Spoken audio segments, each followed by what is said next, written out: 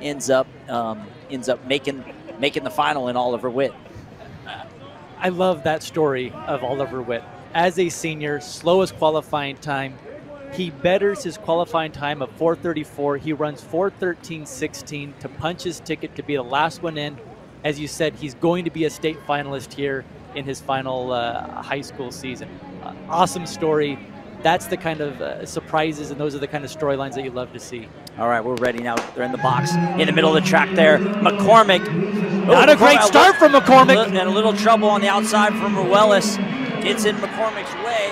It's Yvette Harris of Lincoln running very well. Now McCormick kind of gets back on her horse, gets up for second. She might have had Ruelas bump into her early, so we'll see. There probably could be a red flag on the track. We're going to go and look for that. But Harris ran very well with some of the kind of craziness going on just to her left. She still goes 14 flat. That's a lifetime best for Harris, the Sac Joaquin section champ. McCormick gets up for second. We'll see if that time's good enough to get in the final.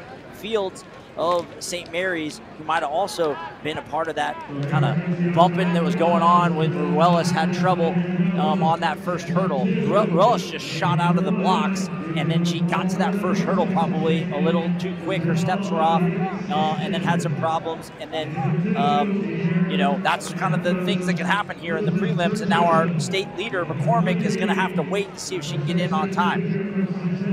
For McCormick to have recovered and still run a 4:16, yeah, I know, 14:16, yeah. Her launch phase was disrupted. She was able to clear hurdles. She stayed clean. She refound those legs.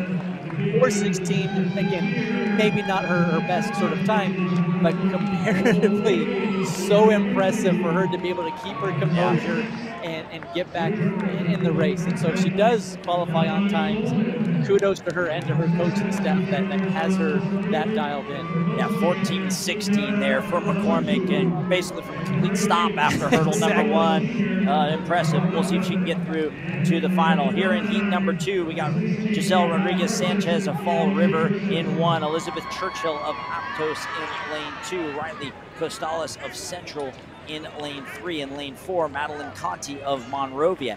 In lane 5, if there's someone who could maybe upset McCormick, it could be Kalia McKenzie of Orange Vista. She's undefeated this year, the Southern Section champ. She's number 4 in the